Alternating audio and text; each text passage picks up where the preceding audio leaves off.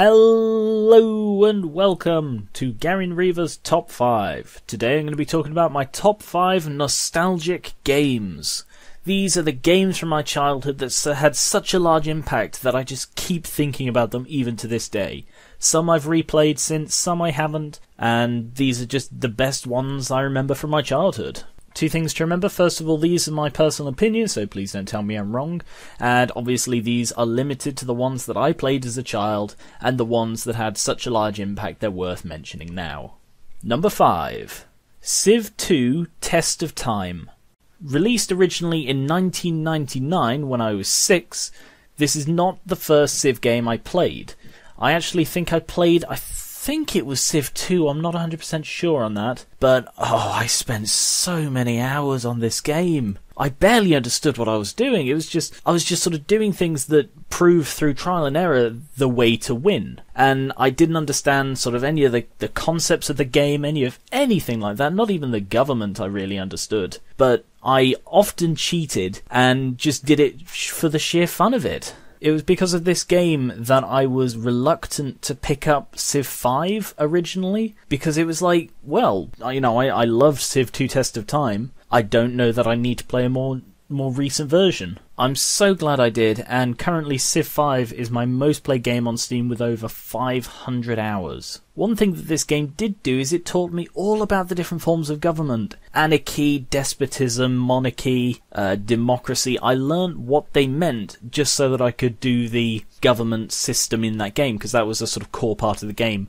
choosing a type of government and what that meant for it. As much as I love this game, I've not gone back to it recently. I've not played it in years. I used to play it on one of my old laptops that could run it very easily, but I don't know if modern computers can. After all, it is incredibly old. Number 4. Baldur's Gate.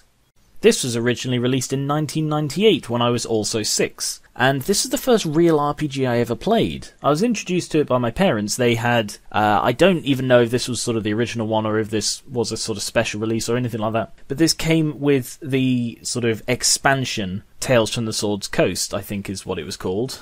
It was in a 6 CD box, and I even remember where the bloody things switch over. I've talked about Baldur's Gate previously in the top 5, I can't remember which one exactly. But there was the Friendly Arm Inn, Beragos, Nashkel. Baldur's Gate itself, I think, had 1 or 2 CDs, and then there were the sort of the extra bits as well. Yeah, it was such a big game, and I played it so much. Despite what you may expect, I did actually finish it. I remember getting to the end of the story. I did cheat a lot. I used item codes to spawn in the best items, like there was a flaming sword that gibbed basically any enemy in 1 or 2 hits. And I think I cheated to skip entire chapters of the game, but I did complete it. And like with Civ 2 teaching me about the forms of government, this game taught me about item codes in games. I had, must have been 10-15 pages of A4 printed off, each with all the different item codes, and I'd sort of tested so many of them until I found that flaming sword.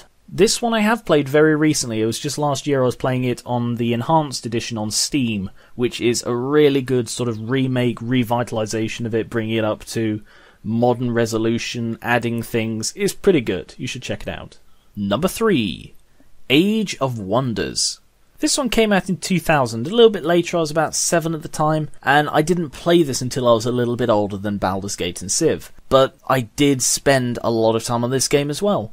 Most of that was in the editor that came with it. It was a sort of separate program that you launched, well, separately, and it allowed you to create scenarios and put in triggers, customize items, heroes, completely make the terrain on any size map. It was beautiful. I barely played the campaign. To be honest, I think I got stuck on the first level. I played the tutorial, but the actual campaign, I just got stuck really early. Most of my time was spent making up stories in the editor, creating races and what I thought the races would be like, and creating vast kingdoms in this editor. And I didn't actually cheat with this one. This is the first one on the list that I didn't cheat on, but it did make me experiment with playstyles. Like, I played that tutorial at least 10 times, each time choosing a different way to play it. This is another one that I've not replayed in years. However, I do have it on Steam.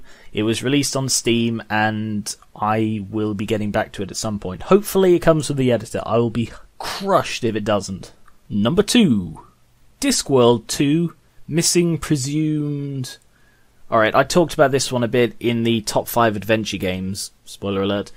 This one is known as Morality Bites in North America and was released in 1996 when I was 4. I don't think I played it when I was 4. I don't remember exactly when I did play it, but I played it a fair bit with my parents mostly. And my family still reference it sometimes to this day. As I said in the adventure games one, there's the "that doesn't work." Even my parents reference that, and they don't do much referencing. This one I played semi-recently. I found an emulated MS-DOS thing on the internet, and I played it through that. So it's not been that long since I played this one. And finally, number 1. Settlers 2, Veni Vidi Vici.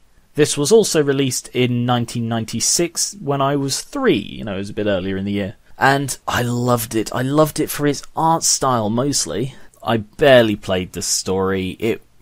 At the time, it wasn't very good. I wasn't 3 when I played this. I was a bit older than that. But yeah, the story didn't interest me at all.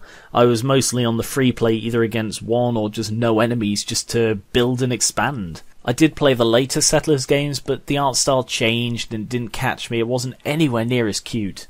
For example, my favourite thing to do, and I must have spent hours doing this, was you could get a pig farm. And you could set up a camera, so there's like a separate camera in the corner of the screen, and I would fix a camera on the pig farm because of the piglets. The piglets were adorable. I absolutely loved just watching them play and roll about. I remember this fondly as one of my favourite childhood games.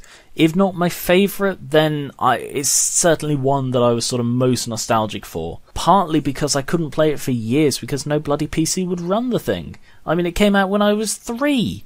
That's ancient. Not even semi-modern computers could run it. Then last year I found it on GOG and I bought it and I played it most of the campaign last year and had an amazing time.